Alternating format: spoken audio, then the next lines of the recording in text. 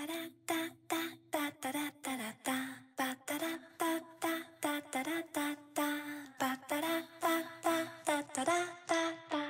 and welcome to TEDx. My name is Zeina and I'll be talking about conflict around the world. I think that nobody should be treated differently no matter where they're from or how they look. I also want to point out that humans should live in peace and that they have the right to live however they want. Kids deserve to go to school, they deserve to have an amazing life, and so on.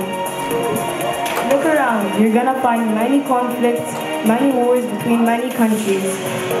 So my main point about my talk is that nobody should be treated differently no matter what. Thank you for using your time and coming here to TEDx. Bye.